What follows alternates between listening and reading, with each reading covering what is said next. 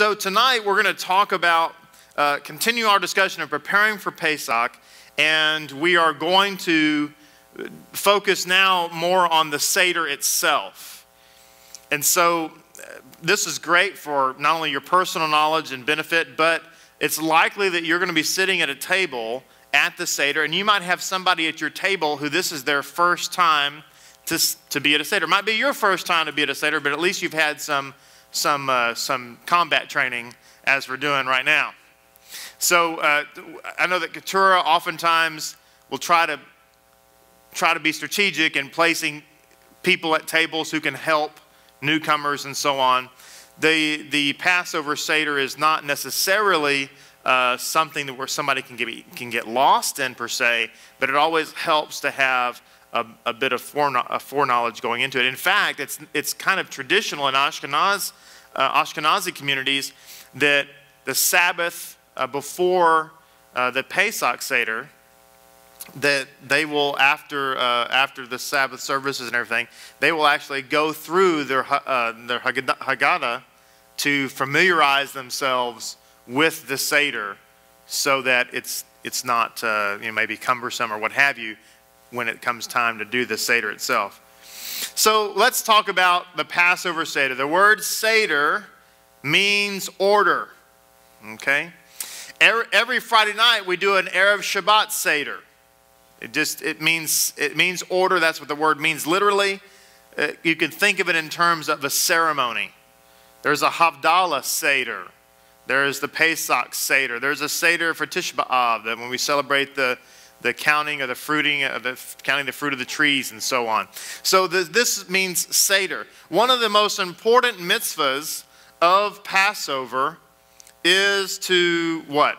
Anybody have an idea what's one of the most important mitzvahs of? No chametz. That's a very important mitzvah. So we want to make sure and get all the chametz out of our house. Many people have been doing that already. My wife has been pulling all stuff out of our cupboard, and I opened the cupboard today and it was like, we have no food. So apparently we're not, what is it? The Mediterranean diet has not made it to our house yet, apparently, because everything we have is processed and fried. Okay, so all right. But anyway, so we're going through all that. We've got to get all the chametz out of our house, get it eaten up and so on, or give it away, whatever the means is. Yes, Mazel. Remembering the Exodus. Yes. Speaking about it, that's what I was looking for. There, you're going good. Remembering, but telling the story. This little booklet, I made these last year, had them printed up, and we have 100 and some on. I need to get some more printed up actually. But everybody, when they show up to the Seder, gets the Haggadah, or some people say Haggadah. Haggadah is how it's usually pronounced. This Haggadah is the traditional book that's used at a Passover Seder, and its purpose is to tell the story.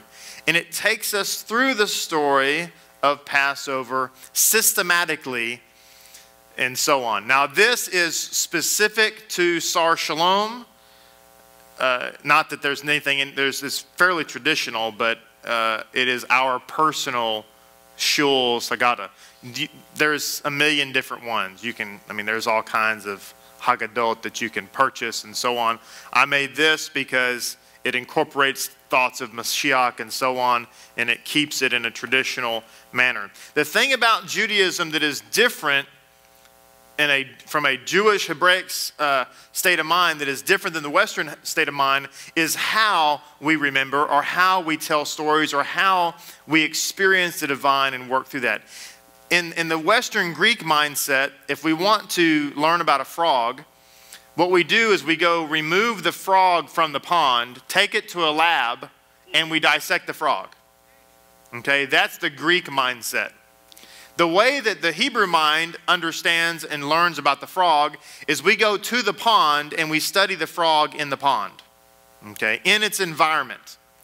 And so the way that we learn about and remember and tell stories is by using all of our senses, all of our 5 senses to do that. It's not enough just to have somebody tell a story and just kind of hear the story. My wife talks about her Aunt Lily, who she's named for. She said my Aunt Lily was one of those gifted storytellers. And she would tell us stories, and they were made-up stories. They were supposedly be true stories. And when my wife was a little girl, she knew they weren't true, but she believed they were true because her aunt was so good at telling the story. But she said her aunt would be very melodramatic and would shake plants and stuff when she was talking about Comanches, because my wife grew up down on the border of Texas and Mexico, and back when her aunt was a little girl, the Comanches and Banditos were a very real threat. And so she would shake plants in the house and talk, the Comanches are coming. And she would put little feathers in her hat and in her hair.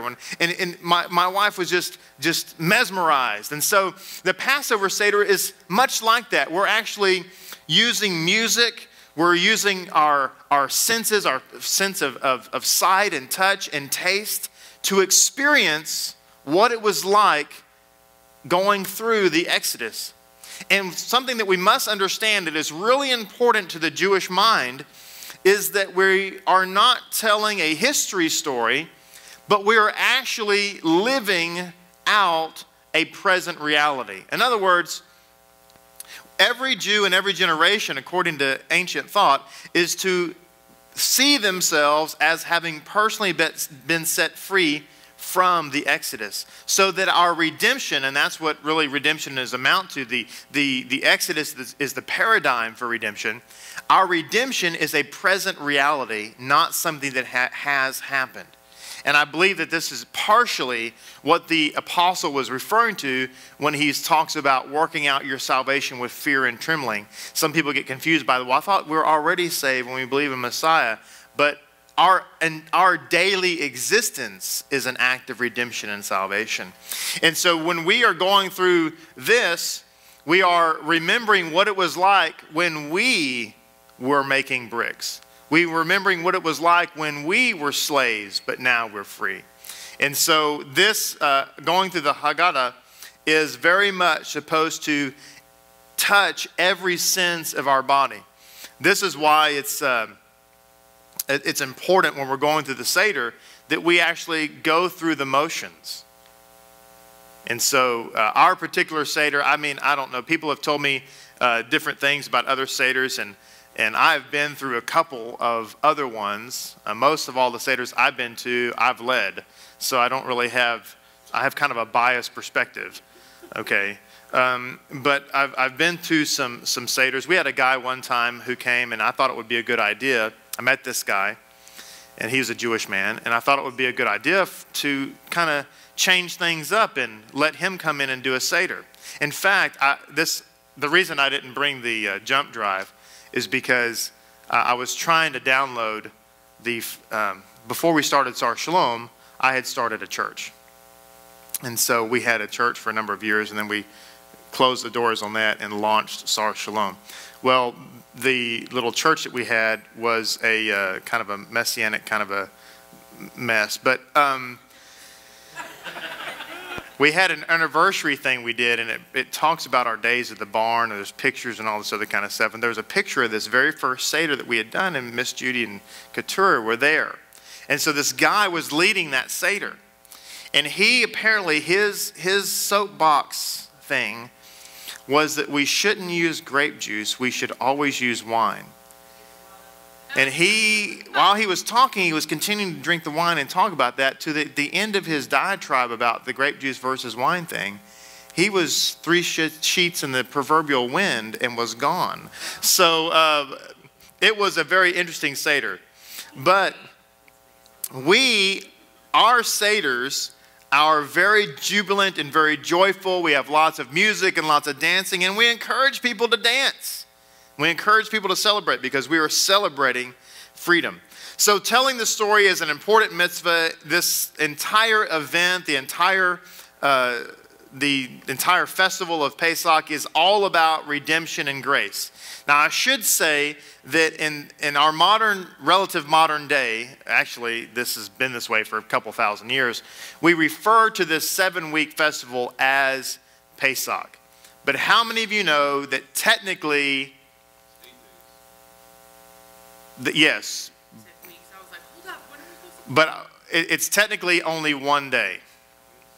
Passover is. Passover itself is one day. The 7-day festival is the festival of unleavened bread. And then there's the festival also included in that time frame. The festival is first fruits. For roughly 2,000 years, we refer to the entire week as Passover. But you should know that technically speaking, there are 3 festivals within this time frame. And they are all have significance and importance, okay? So the entire season, whether it's the festival of unleavened bread, the festival of Passover, or the festival of first fruits, it's all about redemption and grace. Redemption and grace. I'm currently reading a wonderful book. So far it's wonderful. I'm not quite halfway through with the book. The book is titled Paul Was Not a Christian. And actually, Shoshana Brenner, you let me borrow it. I probably shouldn't have told you that. But you let me borrow it, and I'm just now getting a chance to read it. It's a fantastic book. I let you borrow it indefinitely. Oh, good, good. So it's mine. So that's good. So it's an excellent book, but she's writing, the author is a female observant Jewish woman who is a professor who actually teaches at a Christian university. And so, her expertise happens to be the beginnings of Christianity and all the history there. But she's writing about how integral grace is and was in the concept of Jewish redemption. So and this is nothing new for those of us who understand and know Judaism. There's grace all throughout the Siddur. There's grace throughout everything because Hashem, by His grace, delivered us from Pharaoh, and by His grace continues to protect us and keep us. And living out the covenant is merely our part of living within His grace relationship. So keeping Passover has nothing at all to do, of course, with trying to earn anything, but rather it is a response to what we already do. You know, one of the reasons, if we can just be honest, one of the reasons that we men, let's just speak from our point of view, we do honeydews for our wives, we bring them flowers on Erev Shabbat, and we do other things. A large part of that is because we love our wives and all those kinds of things. But there's also a significant part of that's our covenantal responsibility, right? We are called to make provision, the Torah tells us, in fact, that we are called to provide our woman with clothing. Now, this is a very dangerous statement I'm about to make. I can't even believe I'm about to say it. I am so stupid for saying this, but I have to speak the truth, okay? You know, in the Talmud, because of what the Torah says about providing our wife with clothing, that it talks about that a man should spend more than he can afford on his wife's clothing because that's his covenantal responsibility. Can you believe I just said that? I don't even know. It's just crazy. A good wife would never require that. That's right. That's the balanced side of it. Thank you, Shoshana. That is the balanced side of it. A good, godly, Torah-observant wife would never allow her husband to overspend on shoes and clothing and everything. And can I get an amen on that? Amen. All right. But that's true because that's our responsibility to make provision. Now, don't... Contrary to Proverbs 31. What the Talmud says is contrary to Proverbs 31. She does it herself. She makes provision. But the Torah says the man is supposed to make provision for her clothing and her household and so on. But the Proverbs 31 woman, to bring balance, is somebody who's taking the bull by the proverbial horns, as you were saying. Now, don't allow my wife to see this. Let's edit that out, if you will, Art. All right. Baruch Hashem. So, I want to share with you a quote out of this book. There's a book, by the way. There's all kinds of books on the festivals, and there's a lot of great ones. This one is a book called The Jewish Holidays by Michael Strassfeld. Michael Strassfeld has written a lot of great books. I tend... probably 90% of my library is just Jewish literature. Very, very little what you might call messianic literature. even probably less Christian literature. I just think that there's a great richness and depth. And this is therefore a Jewish book about the holidays. And I think it's one of the best ones. There's lots of great ones, but this is one of the better ones, I think. So, but I'm going to read to you a quote from that I found in here that I thought was great. It's talking about Shabbat HaGadol. Now, Shabbat HaGadol is the Shabbat before Passover. And it's one of the four big, important Shabbos leading up to Pesach, Shabbat HaGadol. Now, Shabbat HaGadol is known as the Sabbath of redemption, and on that day we read Malachi 3:23. In fact, let's just turn there and let's read that particular verse because it's important with respect to Pesach. Malachi 3:23. Let's see here.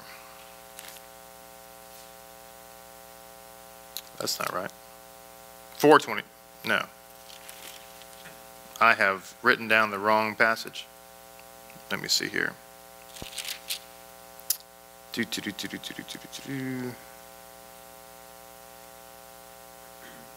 4:5. 4:5. Malachi 4:5. See, I will send you the prophet Elijah before that great and dreadful day of Hashem comes. He will turn the hearts of the fathers to their children and the hearts of the children to their fathers, or else I will come and strike the land with the curse. Now, what the author writes about that from a Jewish traditional point of view, and this is a quote for the book, he says, even before we recount the redemption from Egypt at Passover, we look forward to the final redemption, which will be heralded by Elijah. So it's kind of interesting that Shabbat HaGadol is a time when we are looking forward to the final redemption. And then we're about to go and experience and remember and tell the story of when Hashem redeemed us from Egypt, which is the paradigm, the picture, the structure, if you will, of the redemption model. And so it's very interesting. In fact, in the Talmud, it talks about that in Nisan, which is what we're talking about here, we're in the month of Nisan, that in Nisan our forefathers were redeemed, and in Nisan we will be redeemed. A couple other points about this leading up to the Seder, I just want to mention again about Erev Pesach, the night before Passover. We search for leaven, which is called the Bedikat Hametz.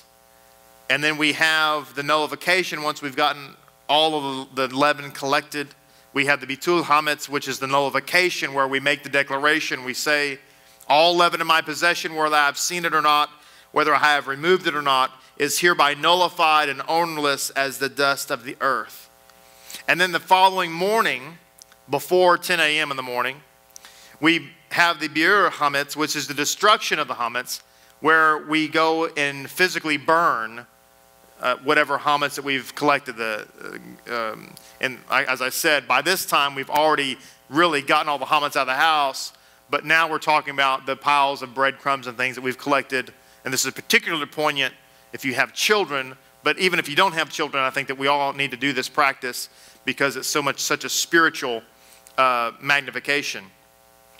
And there's a prayer that is cited as we're burning the leaven, and the prayer is, Adonai our God and God of our fathers, just as I've removed all hametz from my home and from my ownership, so may it be your will that I merit the removal of the evil inclination from my heart. So as we're going through the process of destroying the hametz, we're now making a prayer that Hashem will destroy the hametz that's in our heart. Okay, as we're getting ready to go on to Pesach. And I want to share another custom with you that is so beautiful and so wonderful. And that is that if you still have, and some of us do, your lulav, the palm branch or the myrtle leaves from the lulav that we used in tabernacles, it is customary to use that or part of it to kindle the fire for burning the chametz. And the reason is, the thought behind it is that everything in Judaism that Hashem has given us is cyclical. And every ending has a beginning. Okay? So that when we end the festival seasons with tabernacles, and we come right back to Pesach and begin again using elements from that season.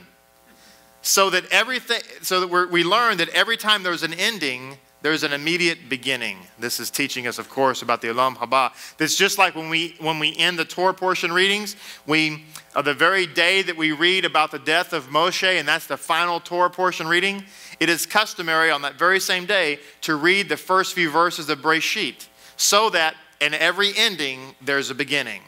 Isn't that awesome? Yes, Miss Judy.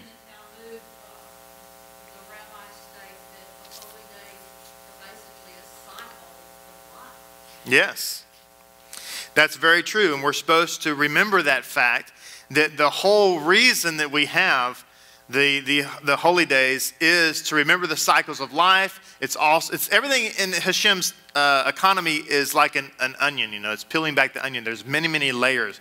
You can't say, well, this means just this. It doesn't quite work out. That means a lot of different things. It means the cycle of life. It means what Hashem has done, what he's doing now, what he's going to do in the future.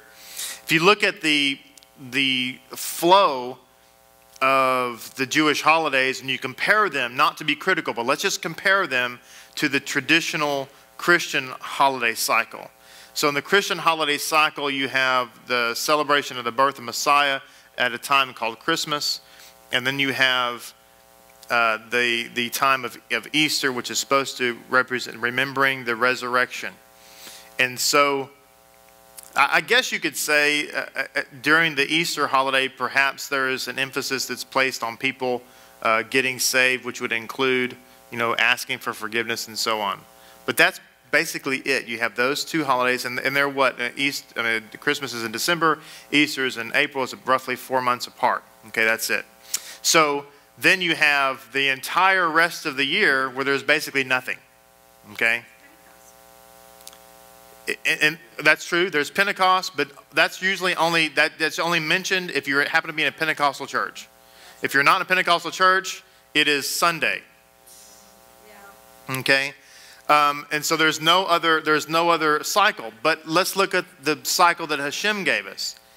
Beginning with the first thing off the bat, we have Pesach, where our entire focus is remembering His mighty act of redemption and getting the chametz out of our soul and out of our homes. And it's like the entire event, both spiritually and physically, is an entire cleansing process. My house right now, I told you, my wife is already in the process of clearing out our cupboard, and I'm like the let's eat chametz police, okay? So my wife is like, what do you want for dinner? We're having breaded fish tonight. You know why? Because that's what's in the freezer and it's got to go. So we're having breaded fish and we're having rum and cokes. No, I'm just kidding. But we're having breaded fish, you know, here we go. So, but when I was this afternoon, I was looking and I was thinking, you know, we're cleaning up. We're slowly but surely, you know, cleaning out corners, and I'm in the garage even this couple days ago throwing some stuff away. And it's like a physical and spiritual cleansing that happens during that time frame. Then you go to Shavuot, and now you're celebrating the Word of God. You're celebrating the outpouring of His Spirit, the Word of God. You're remembering that event, and our entire focus. When we get to Shavuot, we spend an entire night. The entire night we spend studying Torah. We praying and studying Torah. I mean, we just stay up all night long. And, well, maybe not all night long, but well into the wee hours of the morning studying Torah. Then we come through the summer. We come to the festival of Rosh Hashanah, Yom Teruah, the Feast of Trumpets, and we are celebrating the coronation of the King, remembering who He is and what He's coming to do, and looking forward to the resurrection of the dead and the Olam Haba. Then we go right into a period of 10 days of actually, let me back up. Before we even get to Yom Teruah, beginning on the 1st of Elul, we blow the shofar in the synagogue every day for 30 days, and we're leading up to the Feast of Trumpets, and we are reminding ourselves through Hashem's voice to repent, to turn away from a life of sin. And that's a time when we tell the congregation, if somebody's got aught against you, this is the time to go to them. This is the time to seek their forgiveness. This is the time to make amends, and so on and so on. Then we get to Yom Teruah, and then after Yom Teruah, we have 10 days of intense repentance and really pouring our heart out to Hashem and seeking His cleansing. And then we get to Yom Kippur, where we have the day of fasting and the day of judgment, as it were, where we're praying and just seeking Hashem to cleanse us and purify our nation and purify our shul. And then we move right from that into the festival of Sukkot, where we're remembering what it is like and what it's going to be like to live in Hashem's presence. And by the way, that's where we celebrate properly the birth of Messiah, because He was born at that time, not in December. And we have this time where we fellowship, we go out and live in community for a week. It's fantastic. And then we come right back a few weeks later, and we have the minor holiday of Hanukkah, where we're reminded about His deliverance, and we have Purim, and we're right back in the cycle. We don't have time to forget because we're living it the entire year. There is no 8-month break before the next holiday. In fact, we've made jokes at Sar Shalom that after a holiday, we have about a week's worth of rest. Now we're gearing up for the next holiday. We just celebrated Purim, had a great time at Purim. What a great, wonderful experience that all was. And now, within a few days, we're sitting down, making our final prep for Pesach. It's just fantastic. Any questions about that, by the way?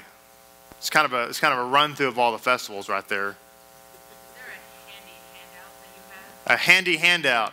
A handy handout. Let me. I've got one. Okay, great.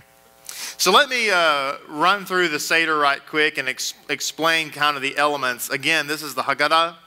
This is the booklet, and the way that it will work is that as we're going through the Seder, there are parts in the Haggadah where I am speaking as the leader, and then there, in the Haggadah there's a underlined, bolded, where it says all. And this is where we say this all together. Okay? And this is, again, to be participatory. This is, people are there, we're all there to experience this together.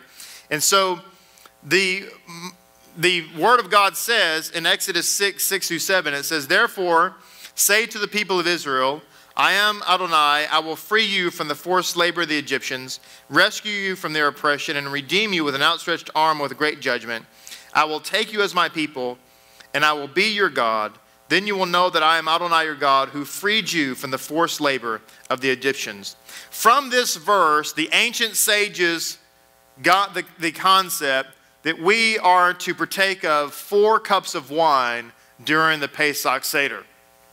So, now it could be, for those who don't want or don't like wine, it can be kosher grape juice.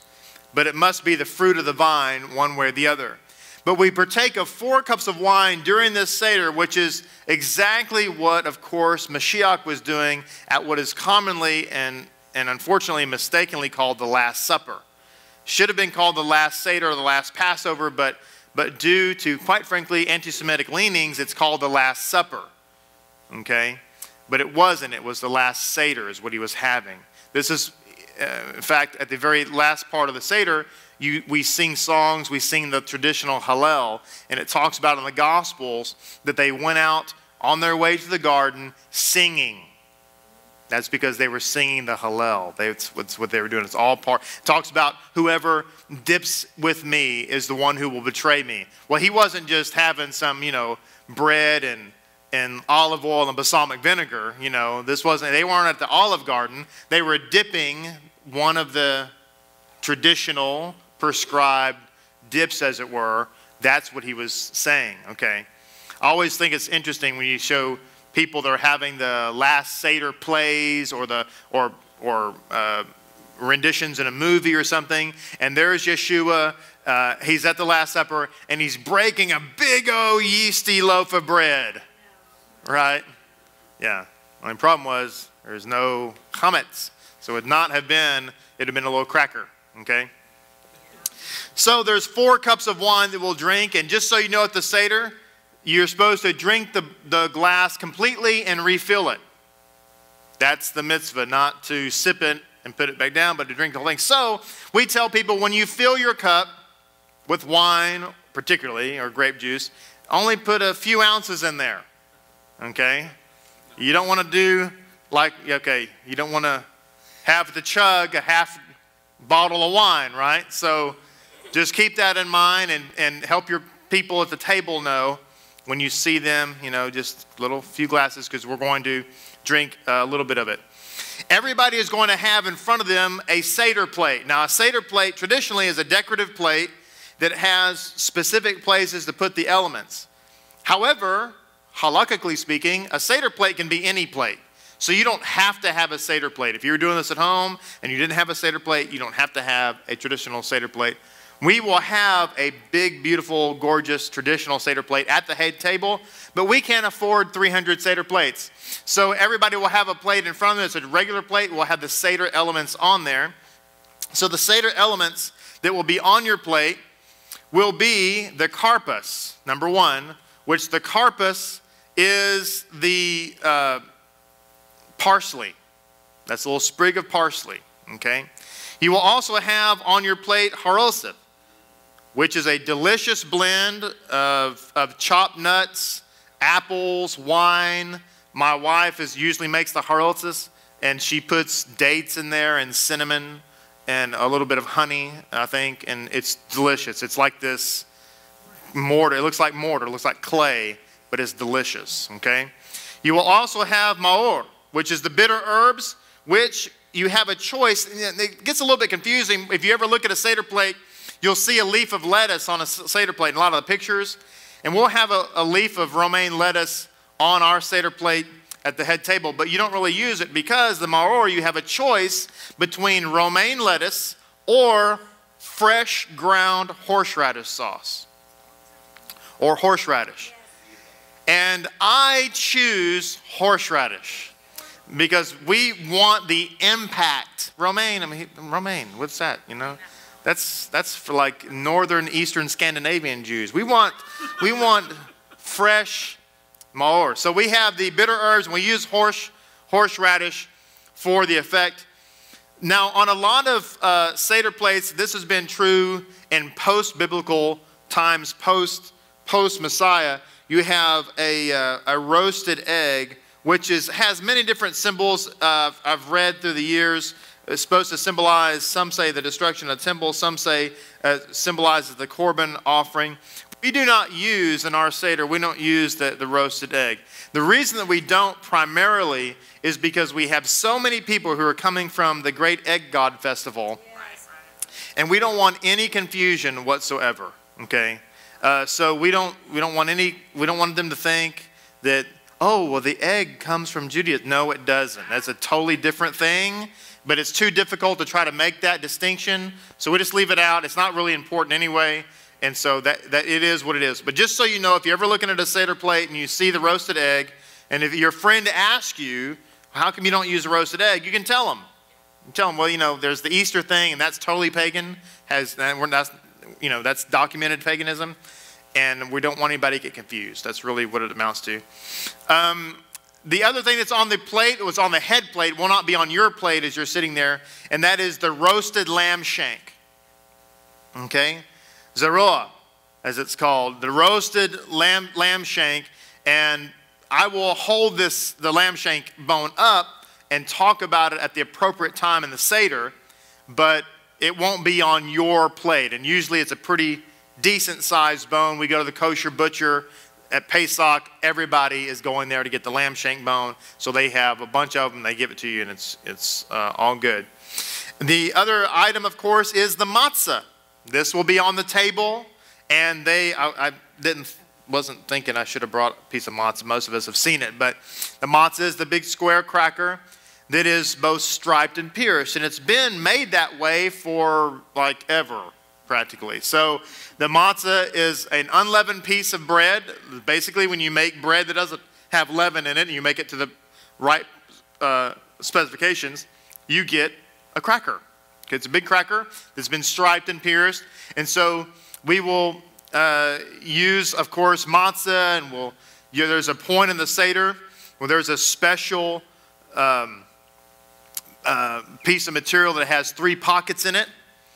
And it has 3 pieces, 3 loaves of matzah. You take the middle loaf out, you break it in half, put 1/2 back into the mix, and you take the 1/2 that's broken and you wrap it in a linen cloth, and all the children close their eyes under pain of death, and somebody goes and hides that matzah with the linen wrap around it. And it's actually a Greek word, which is kind of interesting, called afikomen. And afikomen means he who comes last. And so it's hidden away. And at the end of the Seder, we have all the children come forward, and I commission them to go and find the afikomen. And whoever finds the afikomen comes to the leader of the Seder, and they are given silver coins as a reward. Okay?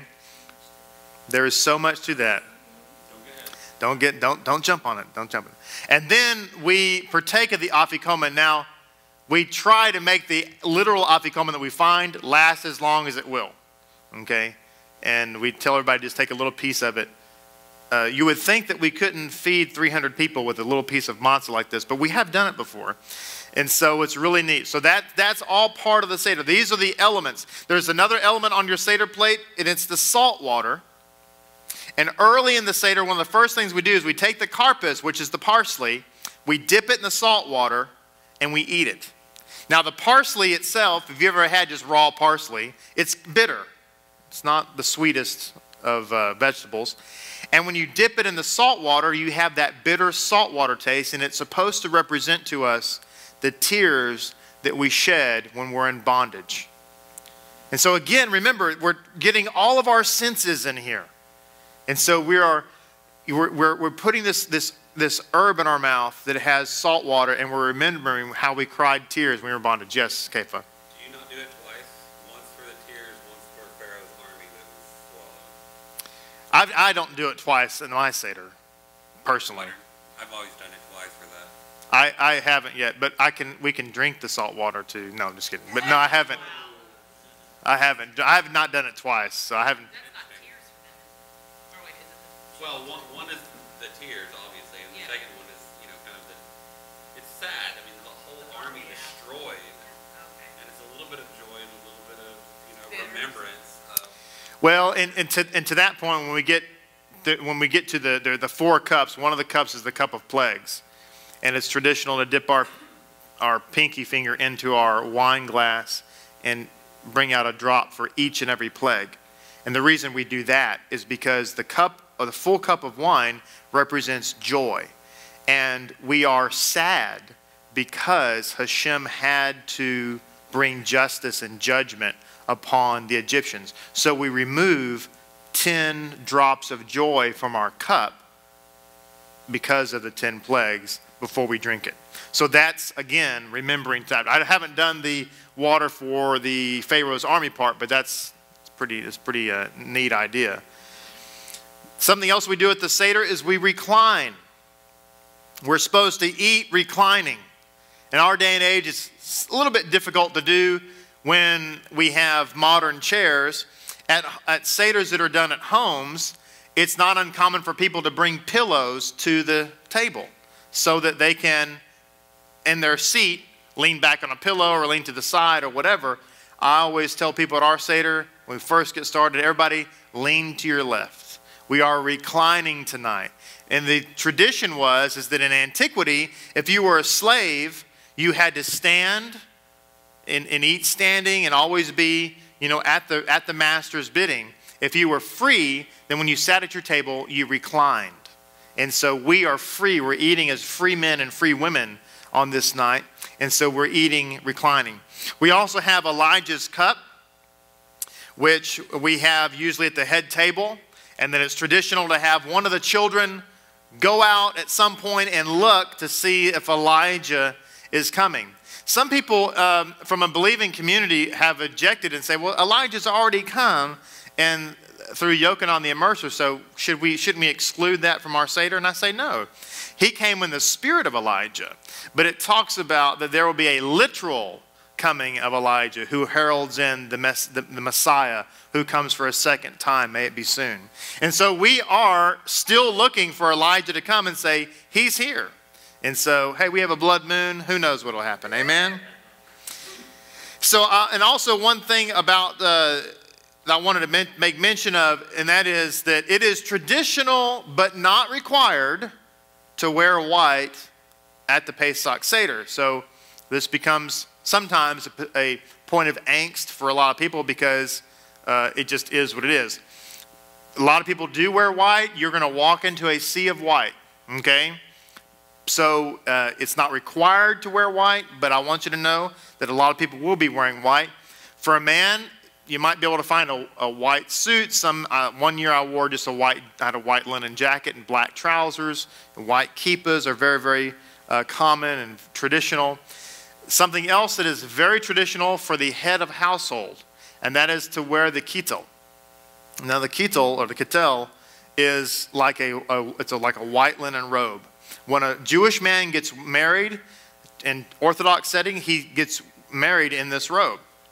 And from that point forward, he wears that at every holiday. So Pesach, Shavuot, Rosh Hashanah, Yom Kippur, etc. He wears that when he leads.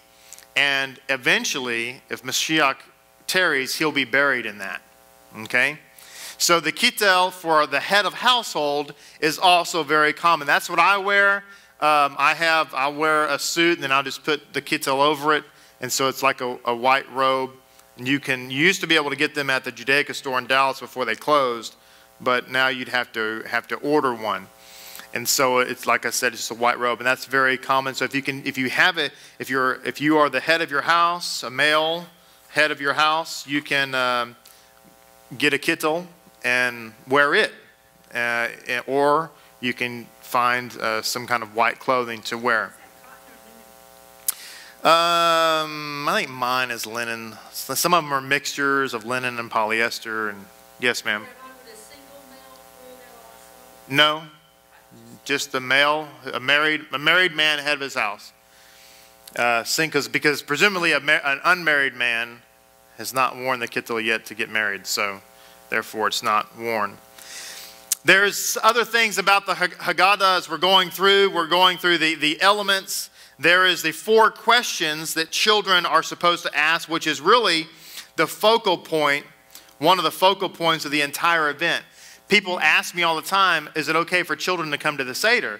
And I was like, yeah, that's like the whole point. In fact, in Judaism, one of the Jewish laws with respect to Pesach is you're supposed to have your Seder as close to sundown as possible so that children can stay up as long as possible. Yes, ma'am. What age? Is any age. I mean, yes. Because the Pesach is about teaching the children. So all age are welcome, okay, and encouraged to come. Now, I mean, if you've got like a really, really rowdy, child, I mean, it's up to you if you think you might want to have like a sitter. But for Ariella, I mean, it'd be great for her to be there. She's little, but the sights and sounds and smells of Pesach, something she needs to grow up with. And so Pesach is about the children teaching that generation. It's very, very important. Hence, we have children who come forward and read the 4 questions. So here's the 4 questions. This year we're going to have our children read them and maybe sing them in Hebrew and in English, all right? So the first question is, on all other nights we eat bread or matzah. On this night, why do we only eat matzah? Okay. The second question is, on all other nights we eat all kinds of vegetables. On this night, why do we eat only bitter herbs? The third question is, on all other nights we do not dip our vegetables even once. On this night, why do we dip them twice? And then finally, on all other nights we eat our meals sitting or reclining. On this night, why do we eat only reclining? And so the entire rest of the Seder is answering those 4 questions. You know,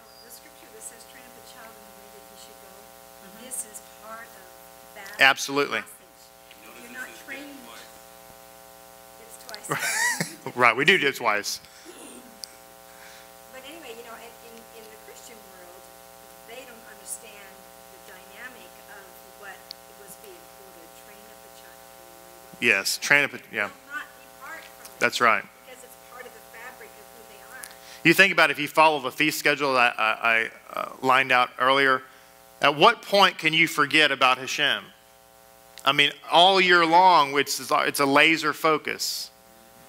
I always think it's funny how much at Christmas time people say, let's remember to put Christ in Christ. Let's remember, yes. Yeah. Because they're always trying to figure out how to do that. Right, exactly. That's a good point, John. And I remember those days too. And I used to be, back in a former life, I used to be one of those big advocates. And then I had a funny sensation one time. I was thinking about all the festivals, and then more poignantly about Hanukkah even, because Hanukkah falls in that same time frame. There's never a time where you have to say, even about Hanukkah, or Purim for that matter, let's try to keep God in this. I mean, you know, it's like, you know, that's such a foreign concept because He's in the center of everything that we do. Yes, Miss Judy. Talk about that, you know, you're keeping Hashem in everything. It so proves too that He is faithful to us. It was neat, a piece of trivia that I learned this week is that the rabbis can find no record during any of the pilgrim festivals that any of the villages were attacked. Mm-hmm. And men and women were away from the homes. There you go. No record of any molestation or attack when they were gone. It's amazing. After we've completed answering the questions, we have the reading of the Passover story. So actually during the Seder, we're going to read the scripture and read through the Pesach story. And then before we start our meal, and this goes by the way, fairly quickly. Especially at Sar Shalom, it's lively and we keep it clipping along. But we have I think one of the most moving parts of the Seder, and that is when we articulate the Dayenu. Where we begin the Dayenu, which means it would have been enough. That's what Dayenu means. It would have been enough. It says, if Hashem had only rescued us, but had not judged our oppressors. And then everybody says, Dayenu. If He had only destroyed their gods, but had not parted the Red Seas, Dayenu. And we go down this list of everything He's done for us. And to me, it's one of the most moving parts of the Seder when we realize that everything He did for us, every step, that would have been enough. But He went further. That would have been enough, but He went further. And it's such a moving part. Oftentimes we sing it, maybe we can do something. I'll talk to Shoshana, we can do some, and Chris, maybe we can do a little canting of the Dayenu after we've done, we'll talk about that, figure out the best way to make that happen. And so we have, after that, the cup of redemption, which is the third cup. That's the cup that Mashiach held up and said, this is the blood of the renewed covenant, etc. We have the afikomen. I told you about the children. Go and find the afikomen and bring it to me. And then we finally have the last cup, the cup of praise, where we sing or say, rather, Psalm 113 and some of the other verses of Hallel, and do the final cup, and we say, next year in Yerushalayim. Amen. And then we have the entire house erupts into a party that lasts until the wee hours of the morning. All right, so it's awesome. Dancing and all. Not really the wee hours. You'll all must leave at a certain time, but...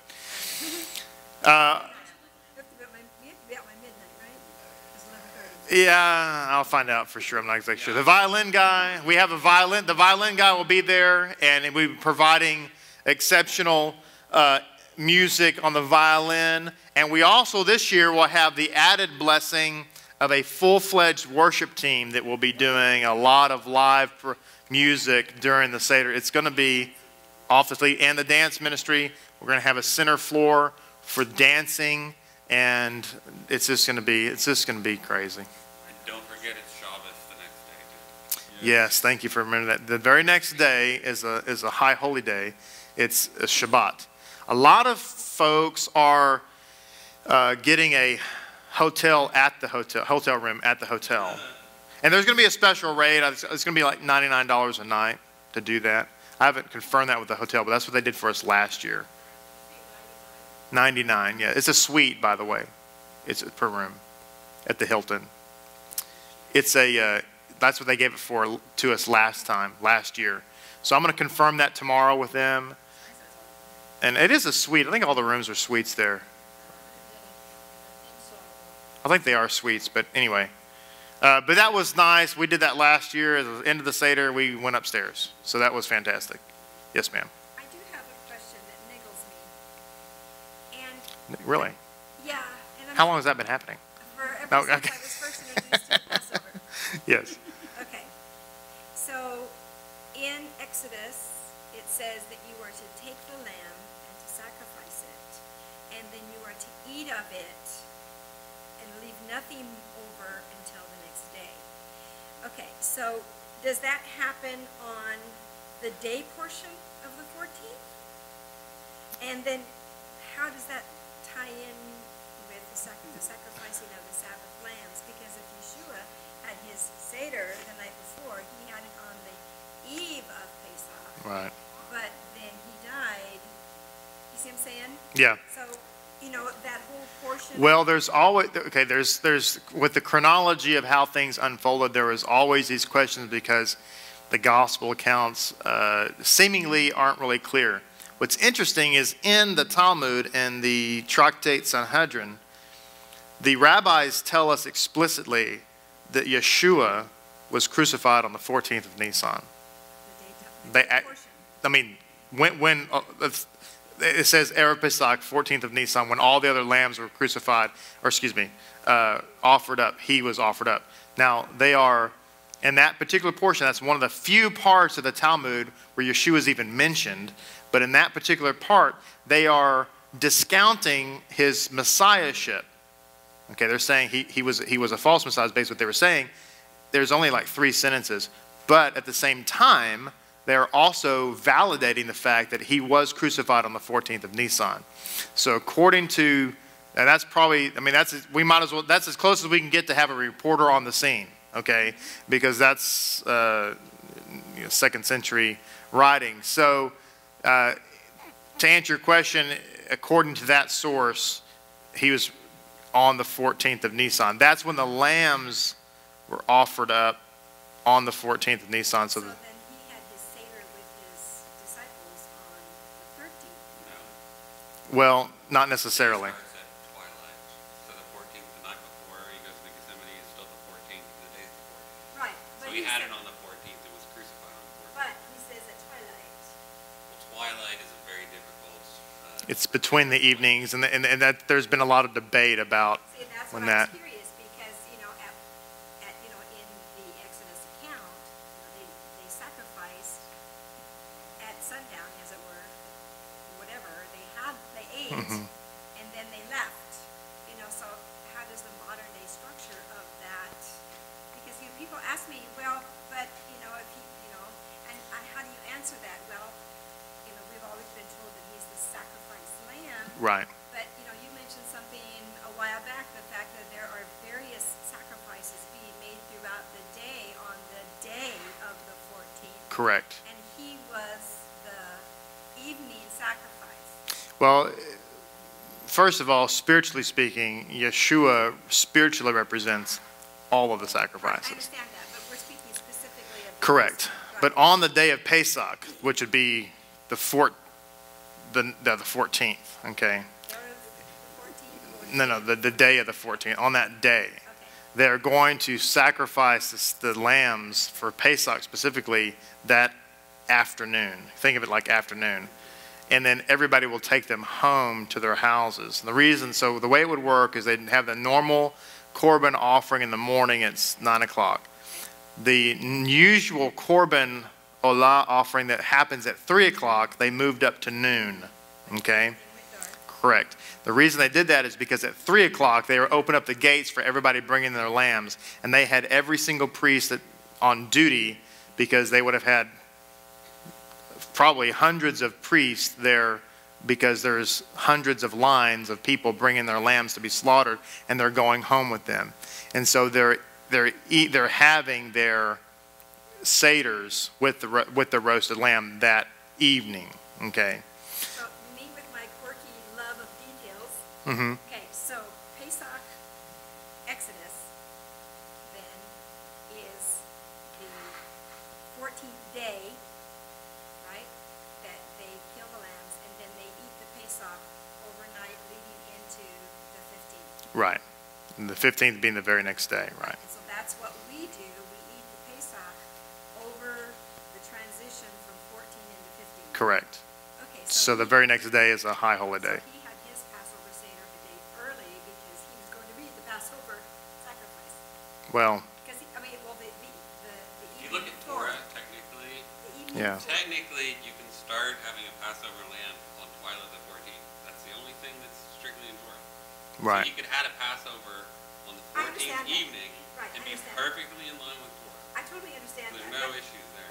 But my quirkiness in trying to get things worked out, because when Sure. people ask me, I can give them definitive, because all these years, the Catholic Church misrepresented Good Friday. Technically, you could say that he had it a day early, but as Kefa is trying to say, it's really the same. It's really the same day. Right, but what I'm So- saying is by understanding the sequence of events, when I talk to people about the fact that Yeshua didn't die on a Friday, they can understand, I can give them the sequence of events so that they understand that because the Catholic Church was rejecting the Torah, they made up, a day for the sacrifice by choosing the day before the Sabbath, not Right. realizing that Passover is also a Sabbath. Right. There's a high, yeah, which Yeah, people see, that's miss. Right, see, that was a niggling.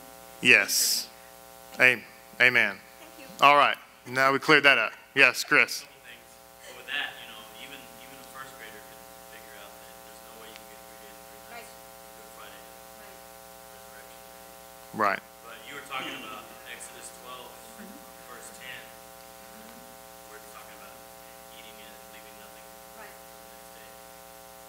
My question or comment would be about the next verse, actually, which is kind of cool that you brought that one up. About the first one I went to, they also mentioned other traditions, such as like coming with leather shoes, and where it says, with your loins girded with a belt and your staff in your hand. Right. And so, what if any of that applies? Those customs were specific to that particular event, right? So, in today, in modern, in biblical times and in modern times, that the Jewish people did not eat with the staff in their hand and girded. And the reason is because at that time they're experiencing the literal Passover and getting ready to be redeemed from Egypt. And this, from that moment, from that day forward, we've already been redeemed. So there's no need to have a staff in our hand because we're already in that present. Now, from a eschatological point of view in the Olam Haba, we could say that there's a spiritual redemption coming, but we're clothed for that, so to speak, already through Messiah. So we don't have that. That's why. And it's not, that one time somebody showed up at our Seder, and they weren't from our group. They were somebody who was a guest, and they had the staff in the hand and all that kind of stuff. It's great symbolism, but it's not a requirement for the elements of the Seder.